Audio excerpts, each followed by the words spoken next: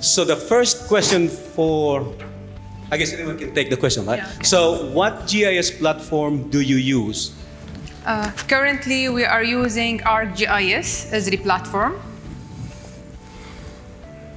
Esri. Yeah, ArcGIS. And we're looking in Dubai Municipality into open platforms, but currently we're using Esri platforms, but still studying how to move on into the open source currently, platforms. Yes.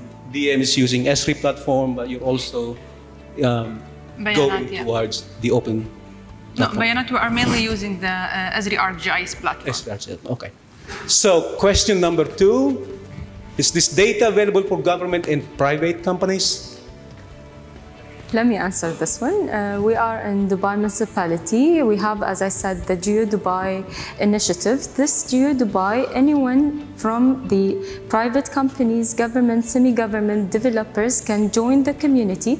Once they are in the community of Geo Dubai, they have an access to all of the data available based on the policies, of course, but we take the burden from them and help them with providing them with all data, mostly. So it is available. Excellent. So I guess we can see everything. Dennis, you can see it over here. So I think I'll sit down here. so we can all look at the same screen. we are using the technology, but not the full one. So we have one technology right here, and there's another one over there. Yeah. So let me ask the third question. So is this data available locally, or do you host it on the cloud? For us, it's based on the customer itself. If they request to have it on the cloud, it can be on the cloud, but mainly most of the request is to have it on local servers on each entity. Okay. I can see a lot of questions calling. A lot of questions coming. Let me remove some of those that's already been answered. So the next one is Bayanat a government We are entity? semi-government entity. Okay. Well, it's just a technical one. The next one, what is the maximum speed that you drive a car? I think it depends on which mobile mapping system that you use, but yeah. And an MX-9, the maximum speed is 110 kilometers per hour. So. Yeah, but again, it depends on the details of data as requested. Correct. Yeah. So who can take the next question? Can you explain how do you capture underground data and integrate them in the model? You want me to answer? The underground data, we have a device with our partner. We are using currently that device to, it is the same as the MMS device. It gives pulse, but because of the salty of UAE sands, we have to have special geologists to understand the quality of the data that it gets. And based on that data, you can create the 3D models for the underground. The next one is for Maitha.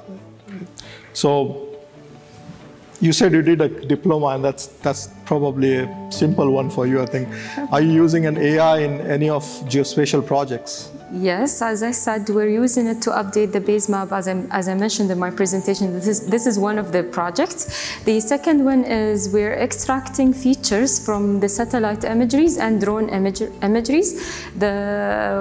I can't announce the name of the project yet because it wasn't officially announced, but it is related to the green area and some of the buildings in Dubai.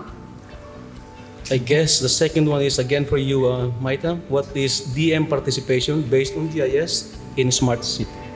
Of course, any smart city will depend on data, geospatial data. So our role in GIS Center in Dubai Municipality is to provide an accurate, up-to-date base map of the city that can be used to work on the analytics of smart cities and all of these aspects of the smart city. So they depend on our base map. I think the next one is also for you. It's what are the benefits of joining the Geo community? Okay, once you are enrolled as a member of Geo Dubai community, you'll be accessing, first of all, the base map for free. You will be able to access consultations. So an expert, we have partners with Esri, Ordnance Survey, Trimble, and other big companies, international big companies. So you'll be able to access those consultations. We provide licenses, we provide trainings for people that are not really aware of GIS or softwares. We do provide some services such as the drone and the mobile mapping for our community members, and an access to all of the geospatial events in Dubai and outside Dubai too. So this is the benefits. So Okay. I guess So the next question can be I think you can ask to Amal, what challenges do you face handling huge point cloud? You need like a huge space, the speed of the servers you have it. Once you have a good speed computer with a huge space on it, it can't be handled. I think we just add a little bit more on that from the Trimble side. We use, for example, the MX9. Because MX9 captures a lot of data, up to 2 million points per second, plus it has 3D cameras and then planar cameras and all that. So there's a lot of data and information that this device captures. But then again, data is gold, data is the future, data is oil, right? So yes, there's a lot of data, but nowadays computers are very fast, and there's a lot of storage also that becoming cheaper and cheaper also. So another question, can we scan LiDAR data in dark or under tunnel? This is a technical one, then probably Dennis you can answer it. Trimble can answer this question. Yes, Yes, so answer is yes. I think in the MX9 case, so you have the 360 camera, so if you are under the tunnel, of course, you cannot get the images, those will be dark. So that means you will not have colorized point cloud, but yeah, you can use the laser data.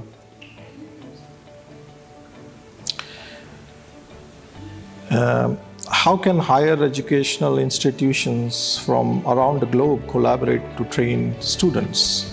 In Dubai Municipality, we have a lot of MOUs between us and other educational institutes. We get access to those professionals or professors to train our employees, and sometimes we invite school students, university students to help them also understand more about the geospatial science. Okay. Just before we go on to the next question, by the way, I can see that there's a lot of questions here. I know you're all hungry like me, but can we stay for a little bit more time, or are we okay?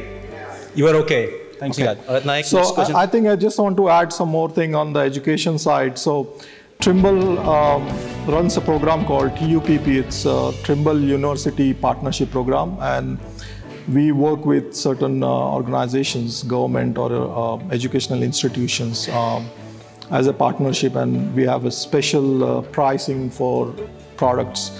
Also the softwares which are offered, some of those are actually free of cost. The same as Bayanat, we receive couples of students on the summertime or on their last year of graduations, and most of them, they get hired on Bayanat as well. Okay.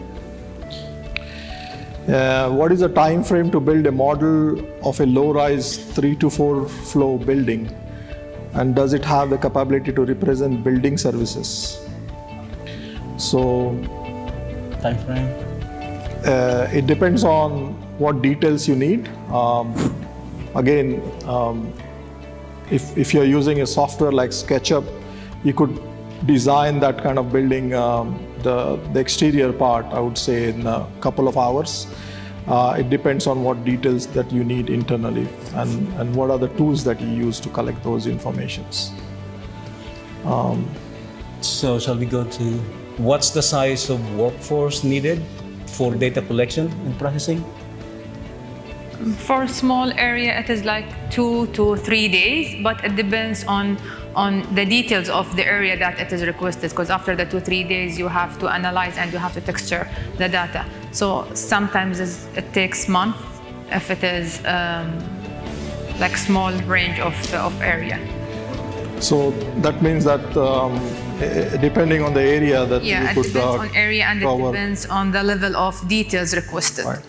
And that can be covered with, let's say, a couple of guys to, it could go, depending on Yeah. what details that you need to Yeah. extract, it could go up to 10 people or Yes. so. Okay. So, what's next? What is lot of the accuracy of The underground? accuracy of underground data, it depends on the area itself. Because in some location in UAE, you will not be able to read correct data, as I said, due to the salty on the sand itself. So we need first to check if the data is readable or not. So there's a question for Amal. Do you take also private jobs as in Abu Dhabi, meaning do services for private companies? Yeah, we do. We do for private and governments. Okay.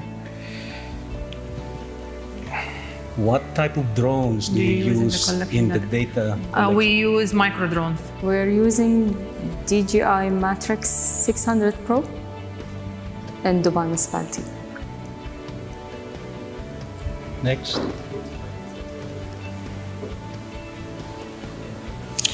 So how is the information parameters assigned to assets in a scan model? So we are talking about the features and attributes. I think this is coming from an anonymous person. So we probably need to get some more information on Yep. this. Yep. So let's keep that. We will get back to you on that one. Highlights and highlight again the benefits of having 3D model and having the site information, how it will be utilized and how far it will reach the desired purpose. Who can take that? Mainly the 3D model, it's not only like a design. It gives you a clear, correct data of the building, the sizes of the building. And if there is, for example, electricity capacity on the building itself, it will show you where the huge density for electricity, where is the list. For constructions, as a 3D model, if you are building a bridge, what will be shown from that bridge, on which level you will see the next building. Right. There's a question. First one. Yeah. Can we synchronize this data directly into GIS database? Yes, we're using some softwares that can convert the point cloud data into vector data, and it is synchronized directly to the GIS database. So we had seen the nice video there about the feature extractions through the point cloud or also through the images. So the question probably is in line with that. Can this feature automatically extracted? Yeah. And what softwares do you use? We're using TimX Pro, and it is automatically extracted. It is extracted automatically.